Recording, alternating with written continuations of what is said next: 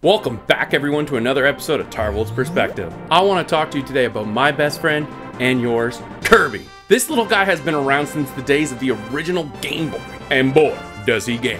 Kirby is truly an icon of the video game world, immediately recognizable alongside the likes of Mario and Donkey Kong. But what makes Kirby so unique and special? In order to find out, we gotta go back to the original game where he made his debut, Kirby's Dream Land.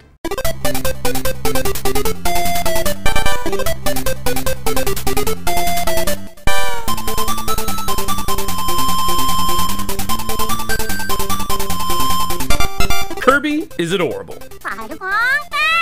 He's a squishy little dude with a heart of gold, always looking to help his friends and devour his enemies, but like in a cute way. Anyone familiar with the Kirby series will know. He's a pink little puffball full of nothing but love and positive energy, which he inevitably uses to stop demonic deities from erasing all of existence and replacing it with nothing but sorrow and pain. Most Kirby games in the series start out all cute and colorful, but end up taking a huge spin into horrific nightmares that completely contrast the energy of Kirby himself. But that's why we love Kirby. Even in the face of the most diabolical and terrifying enemies, he just wants to protect his friends and does it with a smile on his face. Unless, of course, it's the North American box art, in which case he all mad.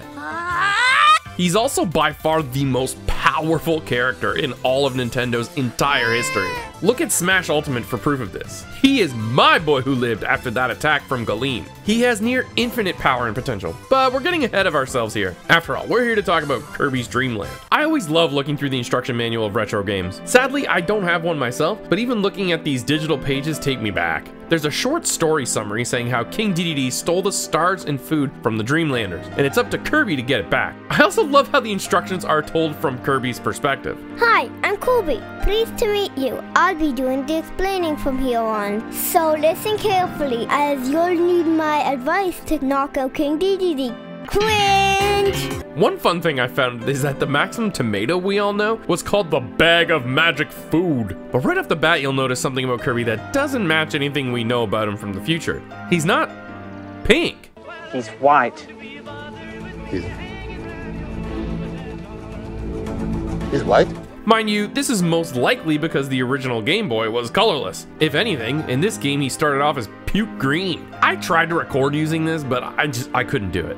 Instead, I went with the monochromatic Kirby. Another big thing that makes this first game stand out is that the copy ability is completely missing. Kirby just doesn't have it. It was only introduced in Kirby's Adventure on the NES, which came out after this. But here all you can do is the Devour of Power. You can still inhale and swallow enemies, but it's mostly just to give them a swift death and nothing else. You can digest Sir Kibble and Waddle Doo all you want, but all you'll get is sharp, sparkly turds. There are power-ups that can sort of act like Kirby's abilities from future games. You can get a bomb, some spicy food which lets you shoot fire, and even the microphone. But these are all just temporary power-ups, much like Starman from Mario Bros. Still fun though. Weirdly enough, he does have it in the commercial for this game. He eats this plate of Macho Supreme and becomes Macho Dude Kirby. Thanks, baby cakes. There are some other more subtle moves Kirby can pull off. If you fall from a big enough height, Kirby can headbutt enemies from above, or if he starts flying and releases the air from his gullet, the blast of air can damage lesser enemies. I always loved just eating a dude and running around, arms flailing wildly as Kirby's body is expanded to its limits. Big old Kirby Chongus here. Be careful though, because you can't fly with something in your mouth.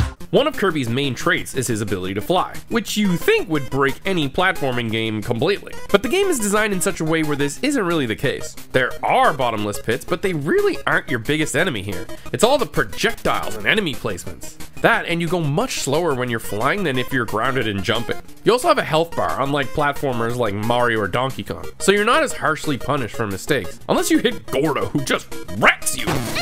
The whole game itself is 4 full-length levels and 1 boss rush of sorts at the end. It's very short, but it was an early Game Boy game. That's really all we needed. I remember blasting through this game almost every day after I first got it. I was in love. Just a fun little romp through decently sized levels, perfect for pick up and play portable gaming. The first level is the series' famous Green Greens, and Kirby fans will instantly be familiar with this iconic jam playing the second the level starts. Kirby as a series has some of the best music in all of gaming. Iconic tracks that I will love forever. But beyond just having some of the most memorable and heartfelt songs, I feel feel like most Kirby games are all killer and no filler.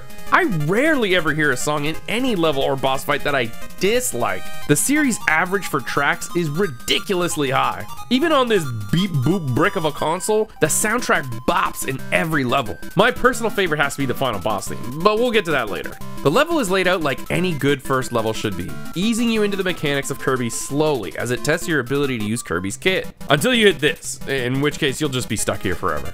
Each level has little mini bosses to break things up, which are a fun little distraction. Poppy Brother Sr. Sometimes it's even the boss itself messing with you in the level before the big showdown at the end, which I kinda love. I wish the Mega Man series did this a lot more if I'm being honest. Just have Toadman run in and go, you know, for fun. All the levels predictably end in a boss fight, and here we get Kirby's first encounter with Wispy Woods. This guy in all his forms has shown up the most frequently as a boss in the Kirby series. He is to Kirby as the Marlboro is to Final Fantasy, though he probably smells a lot better. Hey, Stinky! Once you take him out, another staple of the Kirby series that is still being used to this day is the Victory Dance!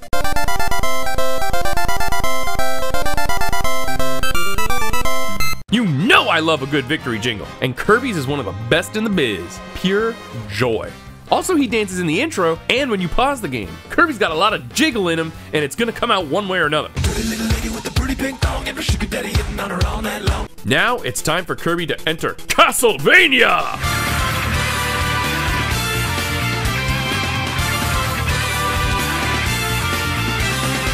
Yeah, it's just a spooky castle, but come on. There's an abundance of diagonal platforms going from the bottom to the top floor, food power-ups hidden in the walls, a literal Jesus cross. It was all foreshadowing for Super Smash Bros. Ultimate. I know it. What is a Kirby? The boss, Lolo Lo and La La La, are from HAL Laboratories' other series, Eggerland, or Adventures of Lolo as we knew it. Though, I don't think they were too happy with their sales of that one, since the instruction manual calls them the not-so-famous twins. Hey, .com, nice to meet you.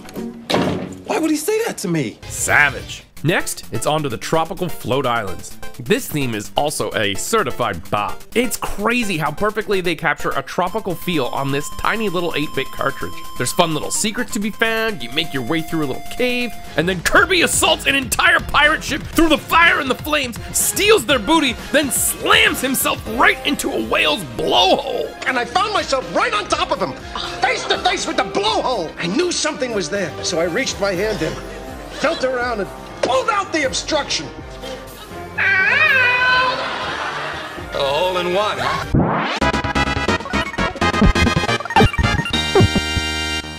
The boss here is Kabula, and she got them cannons if you know what I'm saying. Grabbing the mint leaf here turns the game into a shmup that fans of the series will no doubt recognize. It plays out very similar to the fights with Nova or the lore Starcutter. Fun stuff. The last full-length level is Bubbly Clouds, which is littered with these scarfy enemies who do not take too kindly to Kirby trying to suck them off. They get real bitey and then explode, so best to just hit them with an air bullet and move on. There's a fun little secret at the top of this tower where you can enter the moon like a door, and then Dreamland Drop dive your way to the bottom and grab some goodies. The boss of this level is Kracko, another one of the key enemies in Kirby's Rogue Galaxy. Kracko shows up in some form or another about as often as Treeface, though admittedly he has a much scarier looking design. I guess they were going for shocking. Lightning Buster. Now we reach the plateau of Mount DDD, and this whole level is basically a form of the arena from future Kirby games. In fact, it even uses that same theme in the lobby. The only difference is that there are short little mini levels before each boss, with the final door being blocked by an immovable Gordo. Weirdly enough, there is a Doppel Kirby nearby doing some kind of dance. Just touch yourself to make it through, just like Lockdown. Then the showdown with DDD begins. And here is my favorite track in the game, DDD's theme. The way this song evolves through the Kirby series is also incredible. It's consistently such a hype builder, and it's one of my favorite video game songs of all time. The fight against DDD, while harder than most of the other fights, isn't too bad. Pretty simple pattern recognition stuff here. Dodge, suck, spit, and repeat until Regicide is complete. And that's the show. Kirby inflates himself just like a balloon and dusts Dreamland with all of its food provisions to much applause. But wait!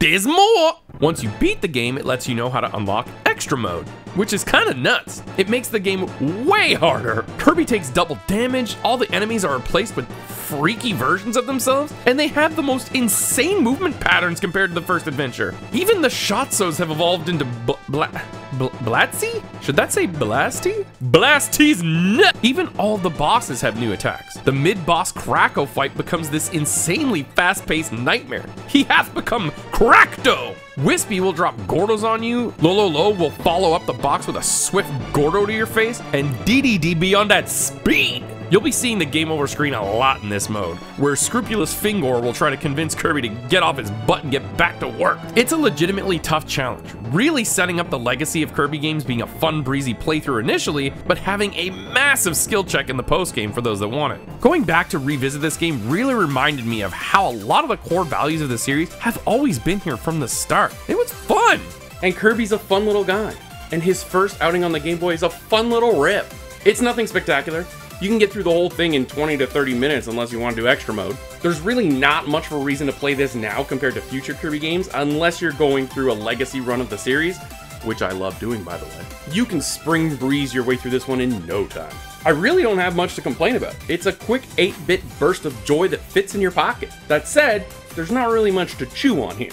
Or I guess inhale. But there's nothing inherently wrong with it that brings it down. It's delightfully mid-plus. I really just wanted to talk about the Kirby series as a whole, and I'm looking forward to getting into the future titles. That said, I'm putting Kirby's Dream Land in the B tier. Huge thanks, as always, go out to my supporters on Patreon, including all of those on screen, as well as Pink Pools, Max Jez, Connor Binder, Ryuzaki Law, Star Fox, The Duke of Dorks, Husser, Shadow Force, Wisdom, Sir Slush, Abunai Gaming, Mr. Toodles, Shalty, Senno Knight, Dr. Katz, Redman, Pirikong, The Wise Vivi, Welfare High, Maru Chimera, Luna, Oligodendroglia, The Unknown, and Luigi Rules. Thank you guys so much for being my star allies. I also want to give a special thanks to my son for providing the voice of Kirby and the gameplay footage, and Connor Binder for providing some of the Smash footage. If you'd also like to support the show, you can head over to patreon.com/TarvouldsQuest and check out some of the tiers and rewards. Thank you all for watching, and we'll see you on the next quest.